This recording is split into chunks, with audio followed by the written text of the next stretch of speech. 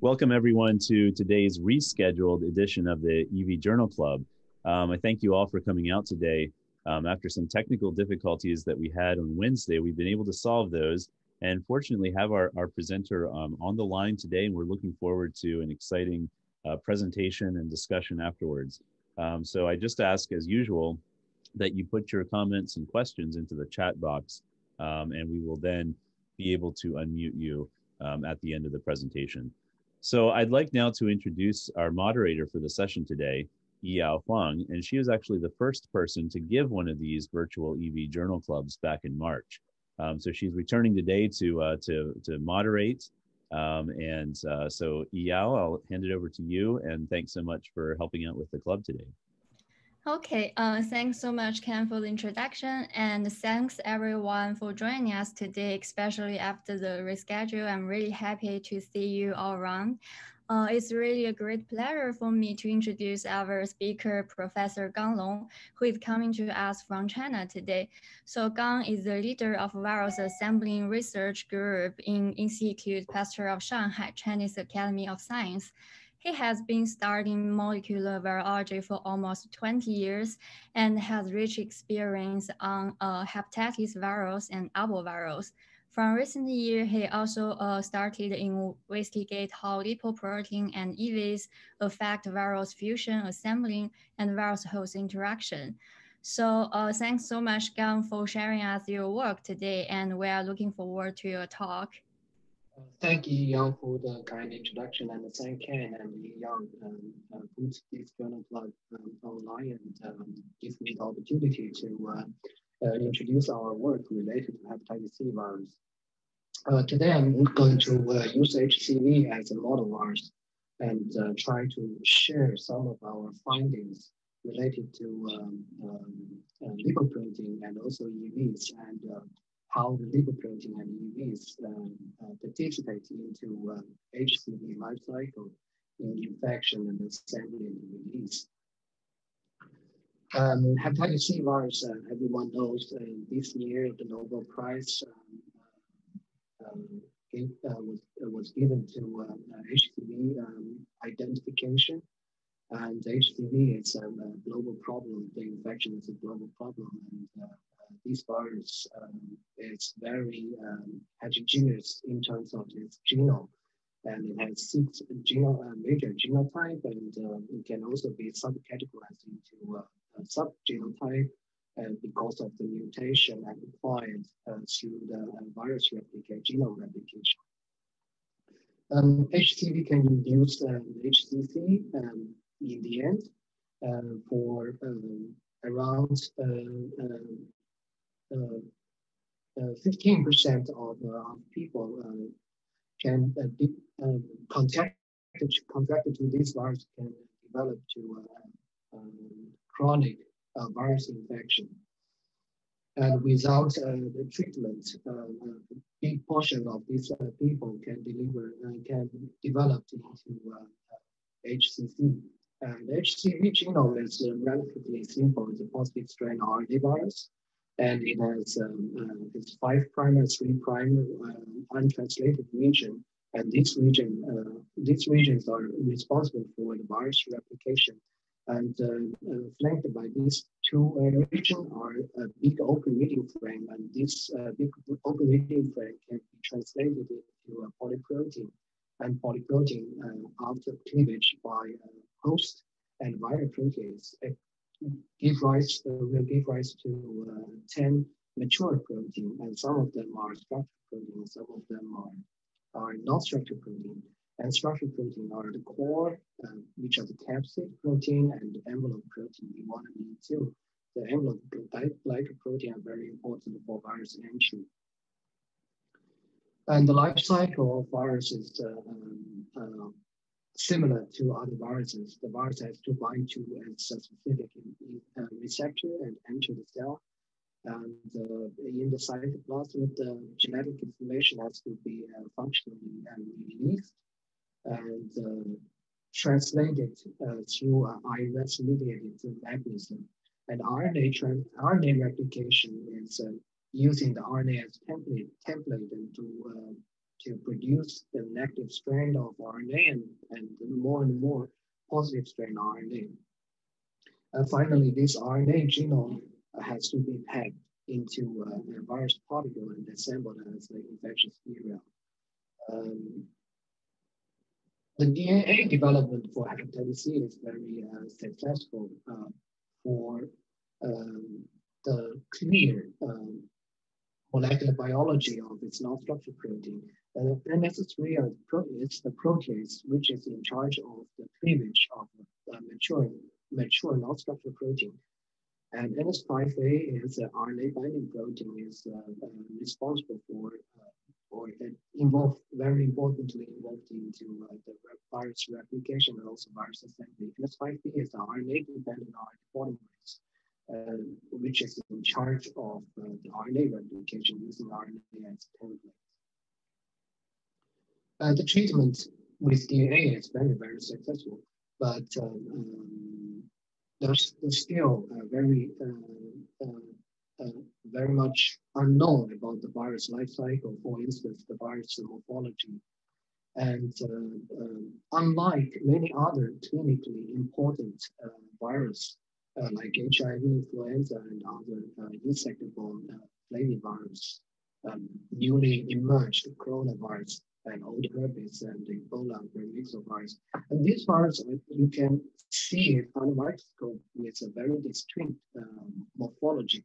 But HCV is not something like that because hepatitis C virus is composed not only the viral encoded components, but also proteins coming from the host, namely the apolipoprotein, especially apolipoprotein E. What we found is a very important component of the virus particle, and it's very important for infectious virion assembly.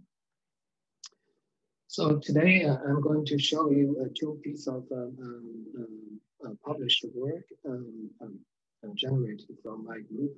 The first part is about apolipoprotein E, and the title is Neglected but Important Role of ApoE Exchange in HCV infection. Why we're working on that is because we know ApoE is important for the infectious virus particle production. But when we produce virus coming out from ApoE-KO cell, we name ApoE-KO virus, and also from ApoE reconstituted cell line, we call it ApoE-HA with ApoE C-terminal HA tag. And we can produce these two types of virus.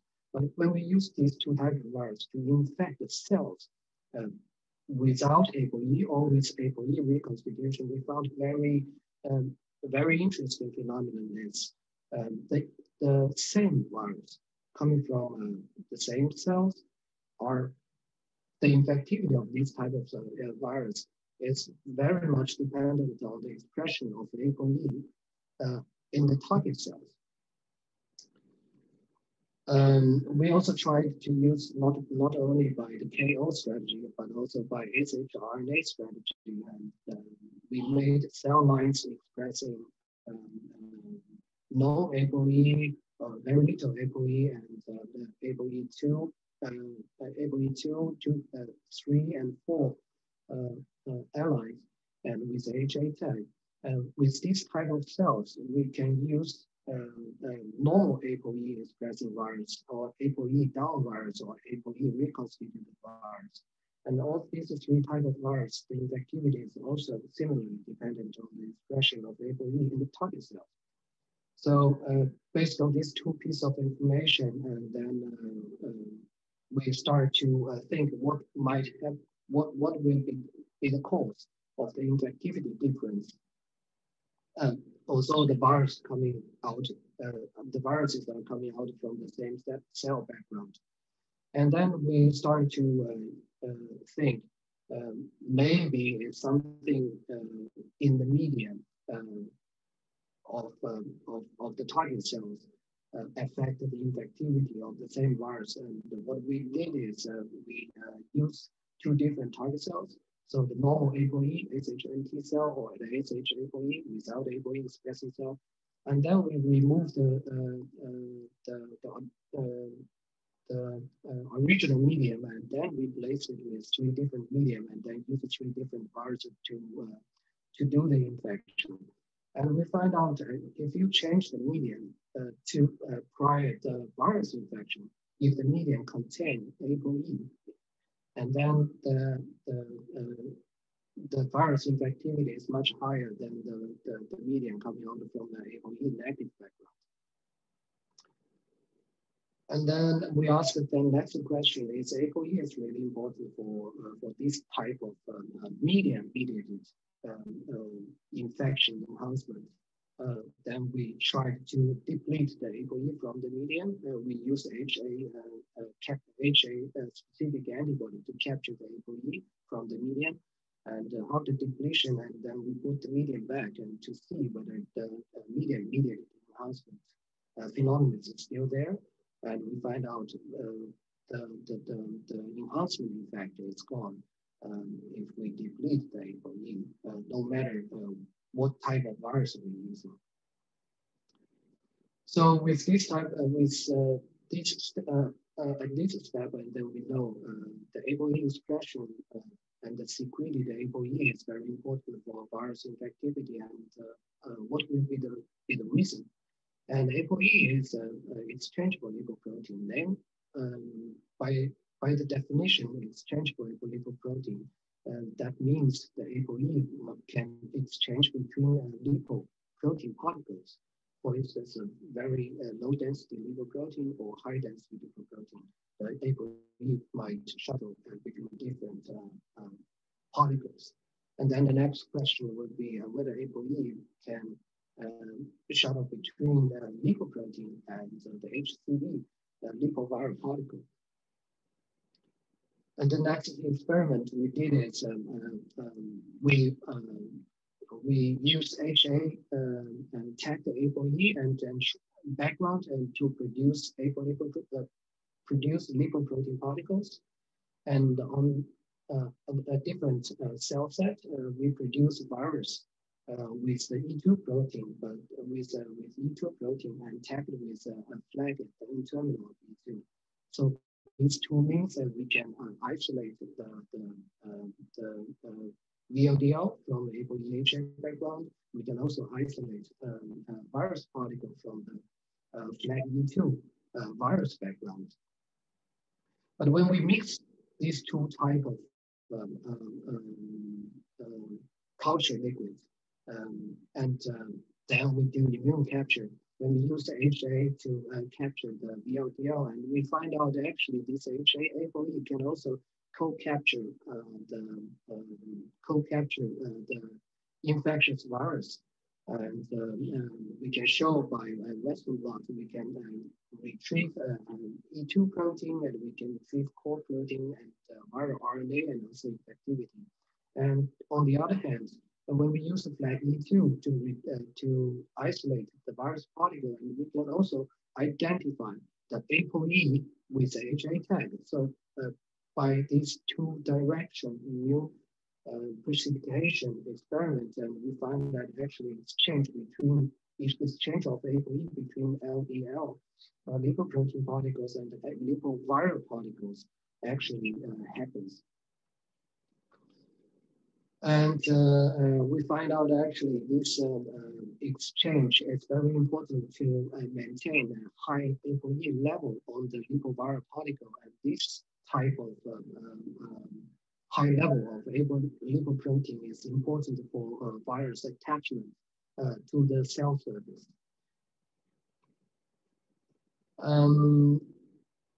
To summarize the first part, ApoE expression, we know is important for high cell permissiveness to HCV infection, and exogenous ApoE level supported by the infection target cells are the key element to control the infection efficiency.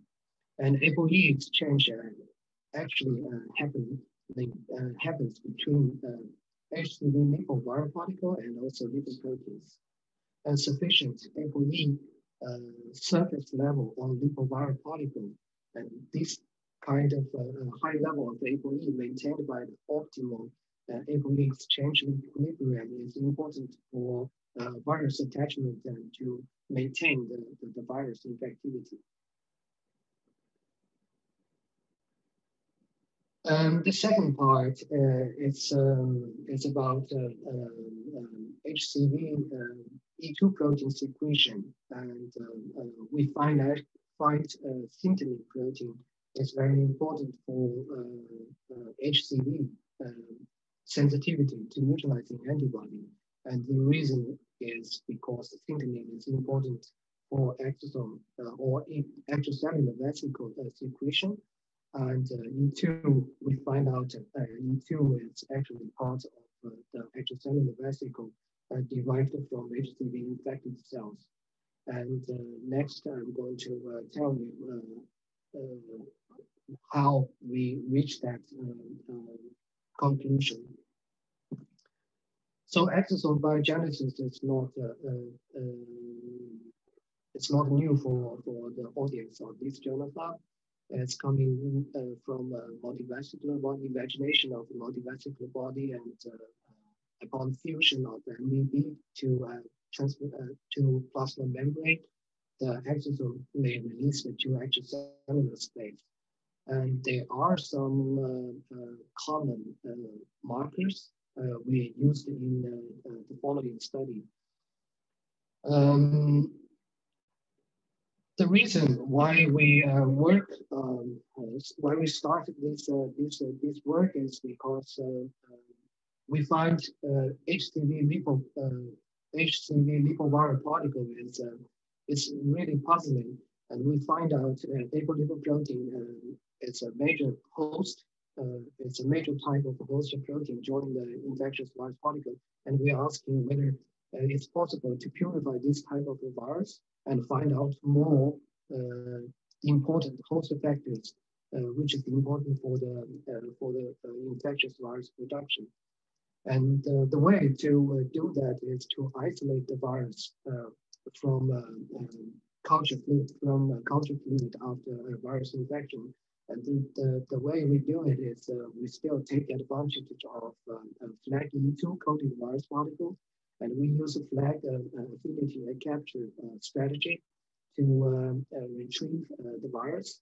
And by using this strategy, we can retrieve more than 50% of infectious virions.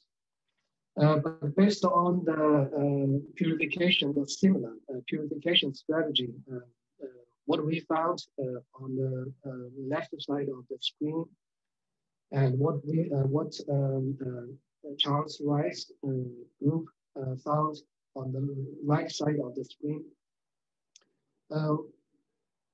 We use the same strategy to immune capture the virus particle, but at the same time we find out a lot of EV marker protein. The most noteworthy protein is SDCBP, called syndicat binding protein, and another name is synteny. So with two different groups using the same strategy, we identify the same set of proteins, and these proteins are very commonly seen in extracellular vesicle of different sorts of cell culture system. And then the first hypothesis is maybe apart from the apolipoprotein fingerprint coming from host cells, there might be exosome fingerprint to the also to the infectious virus particles. So the next step, what we did is we tried to knock out synteny from hepatocyte or from hepatoma cells, and we also tried to test synteny. We try to test in this knock out background whether the life cycle of the virus, the kinetics of protein accumulation is changed. But very sadly, from the panel A, B, and C, what we found is if you knock out the synteny expression, HCV life cycle is not much changed. The infectivity is not changed, and structural protein E2 flag and the core protein and the non-structural protein S5A is not changed at all. And then we think probably it's because of the expression level of signaling in hepatocyte cells is too low, and then knock it out will not help you to find out the phenotype. And we try to see whether a primary hepatocyte has the same level of signaling expression. Indeed, the expression level of primary hepatocytes is much higher than the cell culture model cell we used in lab. And then the next thing we try to do is to try to bring up the signaling expression level in hepatocyte cell and try to see whether there's anything related to infectious virus production. But unfortunately, no change at all. And so that means infectious virus particle is not affected by signaling at all. But what we found is interesting is core protein expression accumulation and non-structural protein 5A accumulation. It's not affected by signaling of expression, but the E2 level is much lower inside of the cell. You can see it in the panel E, and in the signaling expression at the right part of the plot. And the E2 level is much lower than the cells expressing GFP or the wild type cell. So that tells probably signaling is responsible for the E2 low level inside the cell. And then we are trying to confirm that, because there were at that time, and there were hypotheses extracellular vesicles might be important for transmission of viral genome, and then to set up a functional infection. And we further confirmed, performed the experiments to see whether this is true or not. And from our experiments, what we see is simply an overexpression upregulated ALEX and CD63 secretion in the circulatant. And we also see the overexpression simply bring up higher E2, bring up higher E2 level in the circulatant after E2 flag purification shown in the panel D. And this tells us actually the downregulation of intracellular E2 level might be caused by higher secretion of the exosome, and the exosome is the carrier of E2 protein. And we also tried to use a genetic method, and we knock out the structural protein E1 and E2 and P7 or core protein, or just overexpression of these structural protein, and we find out actually if the assembly is abolished, E2 secretion can still happen. So that means it's in agreement with our previous finding. Signaling level, it's not related. It's not related to the production of the infectious virus particle, but it's very important for the E2 secretion.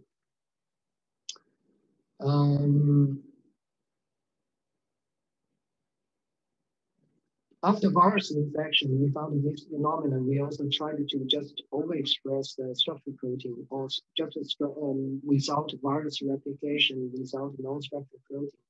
And in stable cell lines, expressing signaling and structural protein. And we found that signaling high level bring up much more exosome marker, and also bring up more E2 protein in supernatant after flag purification.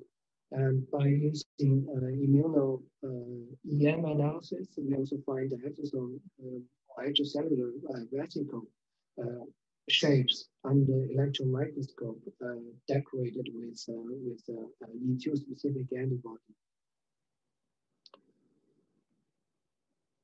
And the exosome purified by sequential centrifugation also confirmed the E2 secretion together with exosome markers.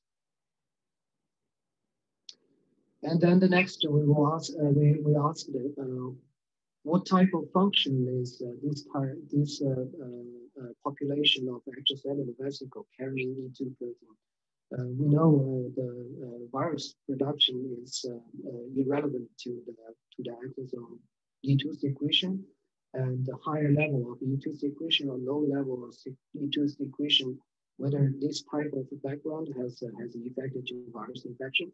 And then we tried to use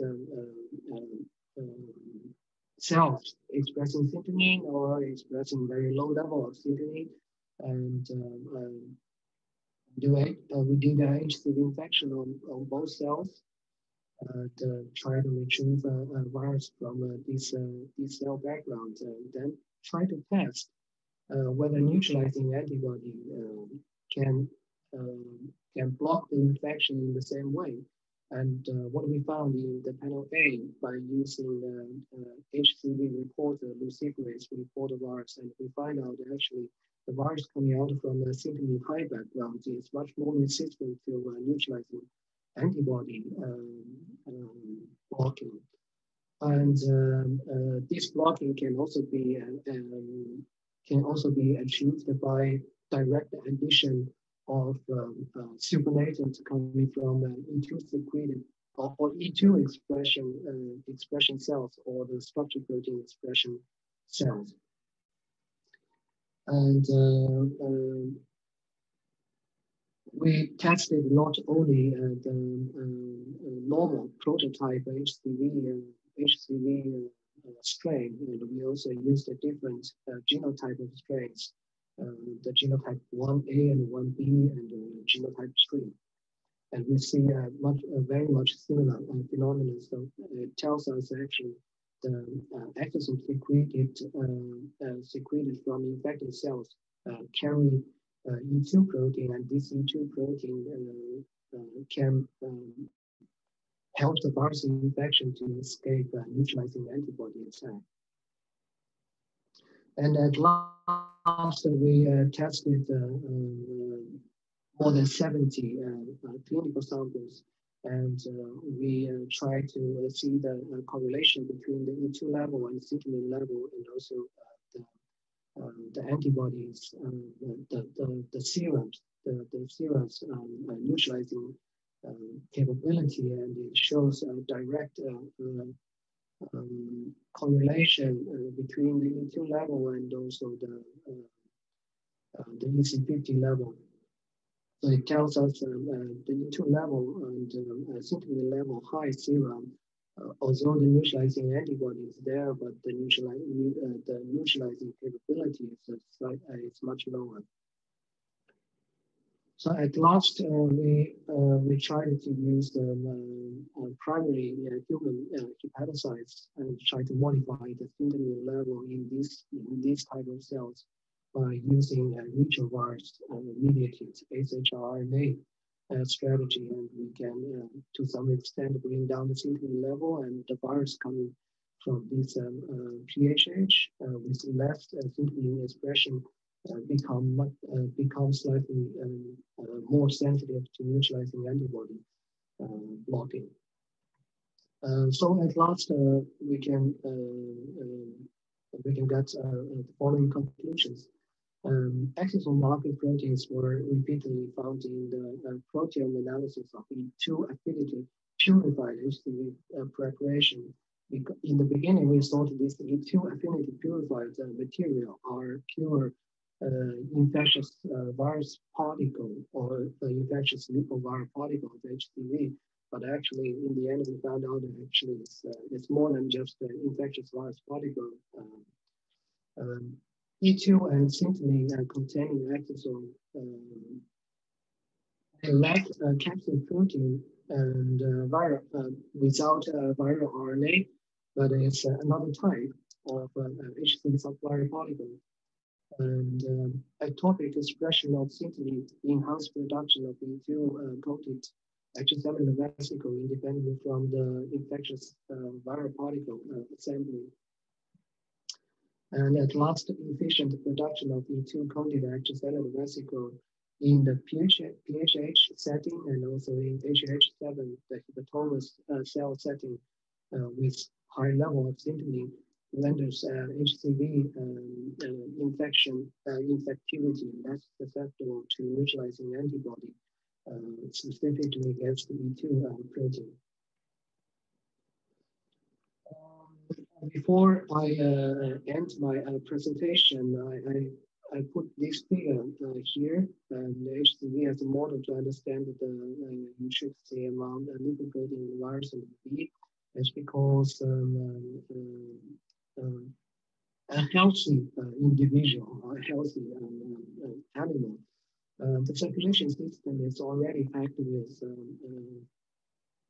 huge amounts of lipoprotein particles and also different sorts of extracellular vesicle. But when virus infection happens, a small number of virus particles start to circulate and start to grow, and the interaction between or among these three types of vesicle is a very interesting question now driving my group to study the relationship between, among them. And HCV is a very special case because HCV infectious virus particle use lipoprotein, especially apolipoprotein, to produce infectious virus particle and to maintain the virus infectivity through ApoE exchange. And another direction, the HCV E protein is not just the envelope, virus envelope protein is not just leaving the cells or HCV infected cells as infectious virus particle. It can also secrete in a huge amount with extracellular vesicle, and this extracellular vesicle carried E protein can help the virus infection through blocking of neutralizing antibody. And also, I think the interaction between the two major population, the lipoprotein particles and the extracellular vesicle, can also be very important for physiological order. And but currently, this is not something my lab is working on. Okay, and last, I would like to thank my collaborators in China, and also my postdoc mentor, Ralph Bartenschlager, for helping me to establish a lab based on hepatitis C virus. And with this material, we can start to train students. And now we are expanding our work to other virus and also in part the COVID-19 virus. And we would also like to thank Charlie Rice and also Takashi Wakita for helping us with the HCV technical setup. And the grants is mainly coming from China, different agency. And at last, I thank you all for joining this journal club, and thank you for your patience. And thank Yiyao and thank Ken again for rescheduling the journal club, and let me catch up and introduce my work. Thank you all. Okay, thanks so much for this wonderful talk. I haven't seen any question coming in the chat box, so I guess I can take the chance to ask my own question now. And everyone, if you have any comments or the question, please feel free to let us know and we will unmute you later. So my first question I think it's really promising to see your HCV neutralization experiment in both the cell line and the surround samples. And I wonder, except to look at the correlation between the syntannin and the E2, did you also try to directly look at the correlation between the syntannin or the E2 with EV in the surround samples? Measured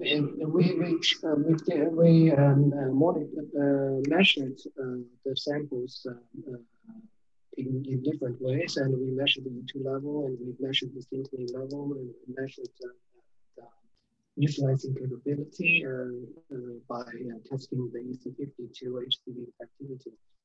And what we found is actually E2 level is significantly correlated to the EC50. And but the syntannin level is the correlation between syntannin level and the EC50 and the E2 is less, how to say, it's less perfect because syntannin can also come from different source, not just from liver, but E2 is directly coming from liver because HCV is very specific to it's a very specific hepatitis virus, can only infect and replicate inside of the liver in hepatocytes. That's my answer.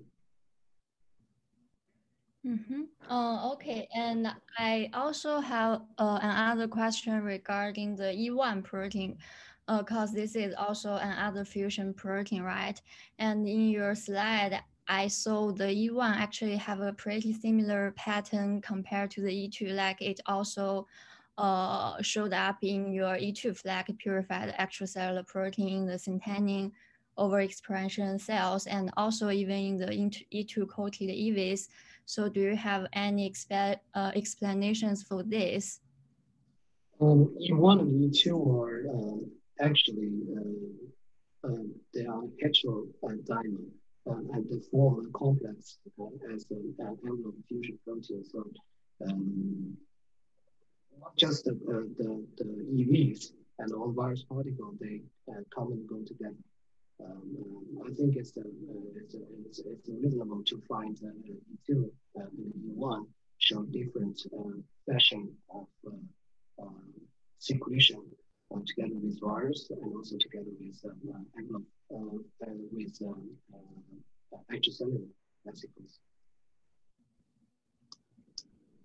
And recently, we're also working with some other virus and from Zika virus, we see a similar pattern as Zika envelope fusion protein. The E protein and the PRM protein are also part of EVs derived from infected cells. Yeah, I have a question, if I may. Sure.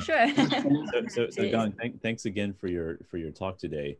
I was wondering if perhaps you could speculate a little bit now about the connection between the first part of your talk and the second part of your talk, and whether there's a possibility that these lipoprotein particles are also perhaps contributing to that axis of the of the immune system, the EVs, and the virus particles. And I ask this just because it has been shown in the EV field that there are quite a few interactions between EVs and certain lipoprotein particles. And I'm just wondering if perhaps there is some cloaking that can also occur because of lipoprotein particles. We didn't have solid evidence to show or to prove whether apolipoprotein is important for the message delivery through EVs.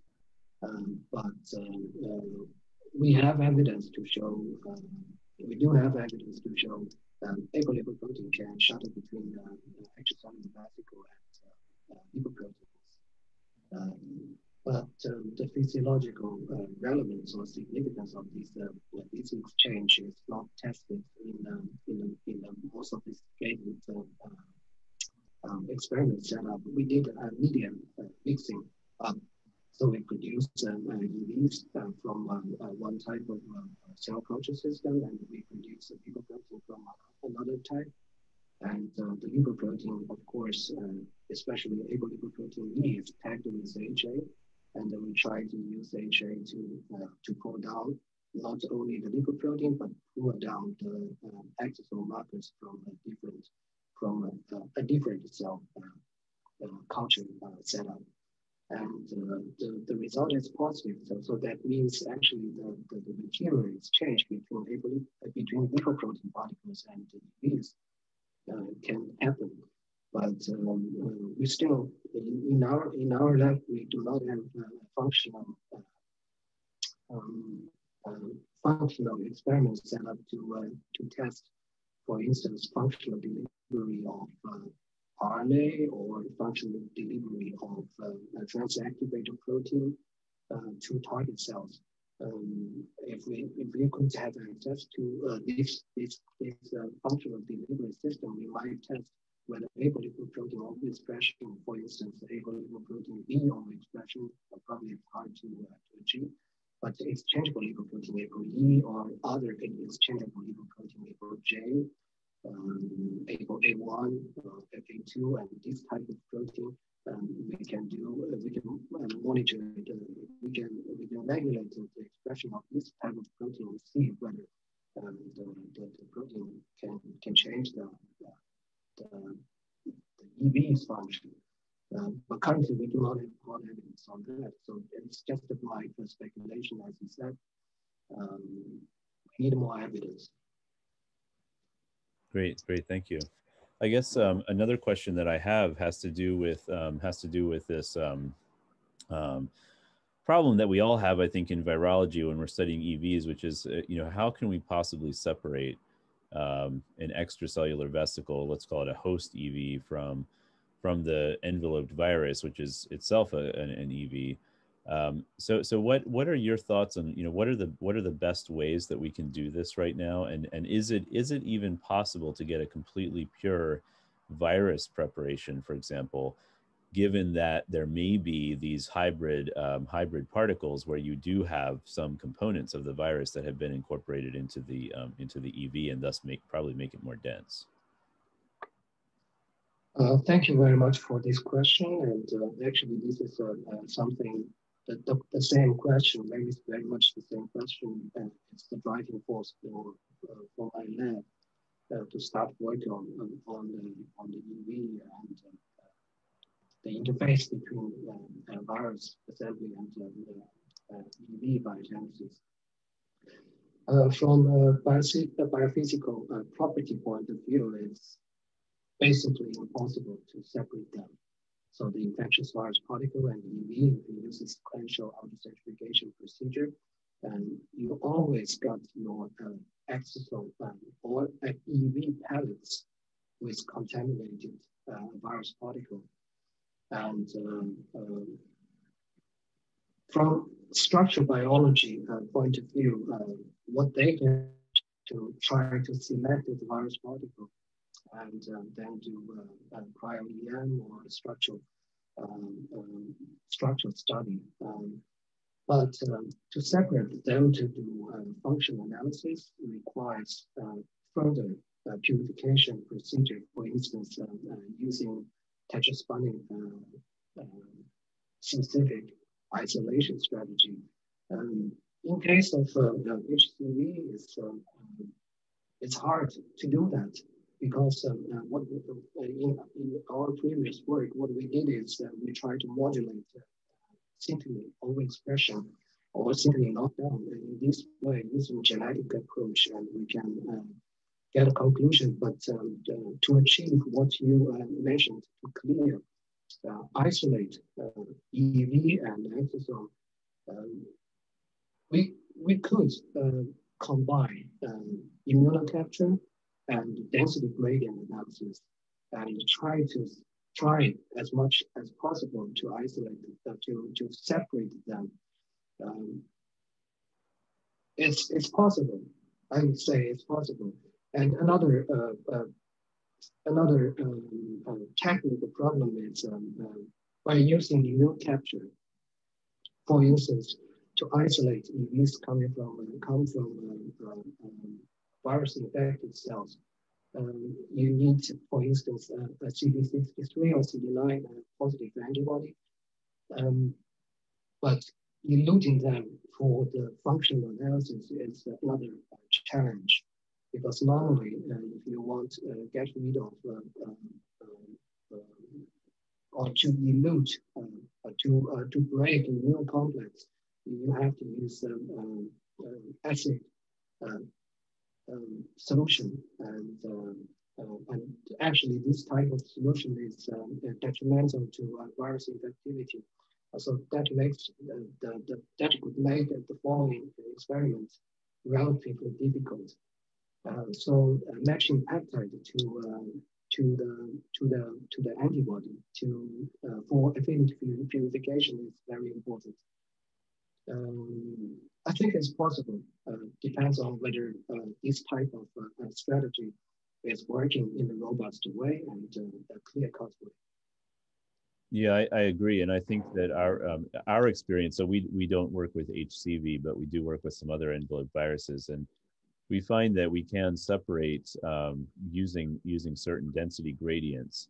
And I think the problem that we have found anyway with the immunocapture is that the EV markers are also on the virus, at least the viruses that we study. I don't know about HCV, but you can have quite abundant tetraspanin on the viral envelope too. And in the same way, you can have viral envelope proteins on the EVs, so that the immunocapture is sometimes a little bit fraught with those, with those diverse elements of the total EV population. So just one more question for you, and that is, so you have reported that there are multiple markers, EV markers in your sample, and I think I just wanted to ask if you know about the subcellular distribution of those molecules, like let's say it's CD63 in your cells, because it seems that CD63 can also be found on the plasma membrane in many situations, and as a result, it's difficult, I think, to say that something is an exosome or an ectosome unless you really know that cell system very well.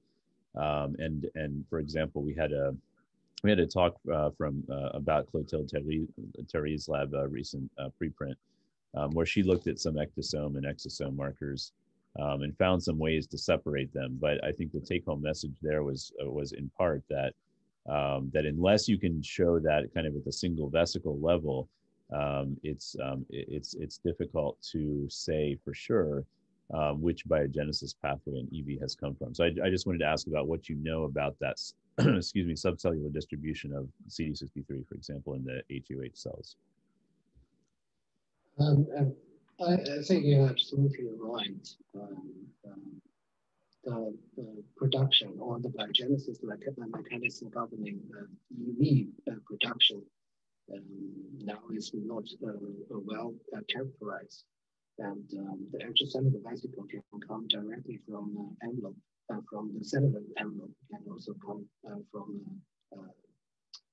endosome derived vesicle, like multivesicle body. It really depends on the virus you're studying. If you're studying, for instance, flavivirus, like HCV or like Zika virus, and these type of virus envelope fusion protein, they are more like ER retention protein, and most of the envelope protein signal are residing inside of the cell. But some other viruses, for instance, flu or HIV, and this type of envelope fusion protein from this type of virus, the major location of them are cell membrane. So maybe this can directly tell you the source of these of the envelope protein coated extracellular vesicle. You're absolutely right. You need to use probably more direct methodology to determine the source of this type of EV. For instance, you might consider to use EM analysis and to see the particle or the EV extracellular vesicle biogenesis process. They also use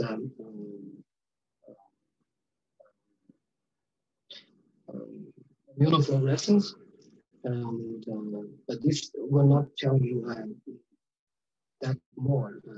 So I think the best way is probably use the EM analysis to do that. And I would like to add one more comment to what you already commented on the last point you raised. Is the virus we study now, the flavivirus, this type of has this type of interaction mode. The E protein is coated on EV, and it can interact with neutralizing antibody, and it tells this type of E protein on the EV shares similar conformation to the envelope protein on virus particle. This is one type, and the EV virus interaction or the interface may have a different, very different way or different motion. For instance, the pico RNA, some pico RNA virus, like the hepatitis A virus, the virus particle directly use a pack of or a spectrum of peptides and interacting with EV biogenesis, regulating protein, and then jump into the EV particle and then deliver infectious virus particle with a membrane. This is another type. And the type you mentioned is, I don't know exactly what type of virus you're working with. We also saw some other virus has the same phenomenon as the tetraspline is just it's coated on the virus particle, and you may directly using tetraspline to pick up infectious virus particle too. This requires a really clear way to separate them and to characterize them with extensive controls, and maybe that's the nature. I mean, the virus is a type of the EV too. It's composed of the extracellular composed as an extracellular vesicle, and with surface protein on the membrane, and with intraluminal protein and nucleotide contact. So I will not be surprised, given the time of research proceed, and we will see very different type of interaction between the virus and between viruses and EVs. Okay, thanks so much for Gang and Ken's discussion. I already saw one more question come from Steve. So Steve, do you want to unmute yourself and ask the question? Thank you very much for a very nice talk. And a part of my question already answered by Kenneth, but maybe I want to hear your opinion about how the issue containing exosome form and secreted. And do you think other viruses also have the same mechanism secreting their protein in exosomes? Thank you very much. Thank you for your question. The way of E2, HCV2 secretion along with the exosome, this type of phenomenon we also find in other flaviviruses, for instance, Zika virus. And Zika virus E protein can also jump on the extracellular vesicle derived from it's derived directly from multiple MVB, and this type of extracellular vesicle compose relatively 10% of the envelope protein secretion, and tested the infectivity of this type of exosome, and it's not infectious, but it can act as a sponge to antibody against B2, similar to HCV, and can affect antibody dependent enhancement for flavivirus. That's very much similar to what we found in the HCV case. But some other viruses show very different patterns. We're still working on that. We need more evidence to see it more clearly how different viruses interacting with different viruses are interacting with EV biogenesis pathway. Thank you. Thank you. Okay, thanks so much. I guess we are running to the end today, and I would like to thanks again for Gang for sharing his wonderful work with us, and also thanks Ken for hosting this event, and of course everyone to join and stay with us today. Thank you so much.